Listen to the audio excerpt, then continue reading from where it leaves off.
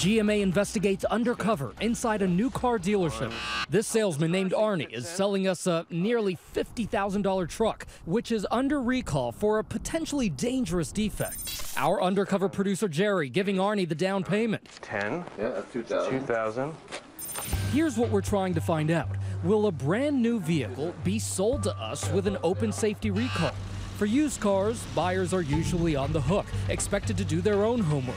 But for new cars, the vehicles are supposed to be sold free of defects. The dealer not fixing it is against the law. During our investigation, we visit multiple dealerships in 2 states, New Jersey and New York, asking about cars with recalls. Some salesmen find those defects. Thanks. Appreciate it.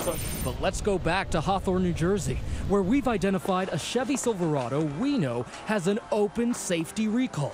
Some vehicles like this truck can unexpectedly lose power on the road. Is there any recalls or anything on this one? No. No. No? Absolutely not. If there's a recall, the dealership does, by law, have to fix it before it's in our hands. 4 days later, Jerry now owns that brand new pickup. Then, using the truck's VIN number, we immediately check GM's website to see if the recall has been fixed. Here it is, recall status incomplete. Arnie has some explaining to do. Hey, listen, you sold Jerry this car and you said that there were no recalls on it. But in fact, there are recalls on it. In fact, a very serious one. There's a recall on this? Yes. Oh, I have to check it out and see. I don't know.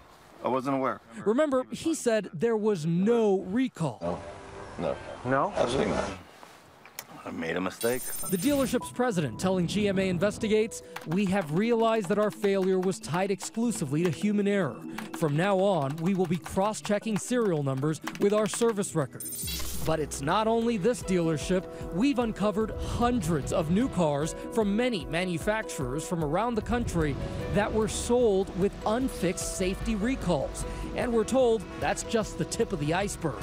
Incredibly, the National Highway Traffic Safety Administration, NHTSA, which is headquartered right here in the nation's capital, only fined 2 dealerships in 2014.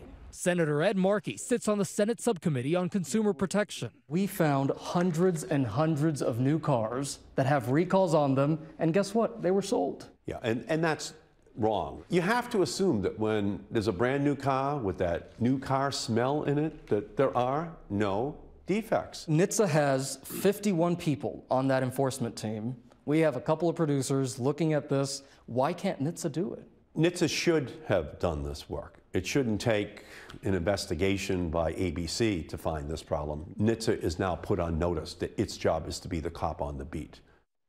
And NHTSA declined to do an on-camera interview, but tells us there's no excuse for dealers to sell new cars with open recalls. The makers of our truck, GM, says they tell dealers not to sell cars with open recalls. Now, there are ways to check if your car is affected. You can use the My Carfax app or check the NHTSA database. We've posted links to those and others for you on our website, goodmorningamerica.com on Yahoo. But remember, guys, these are brand new cars. You shouldn't have these issues. And they did fix it for free in your case, right? They did, and guess how long it took?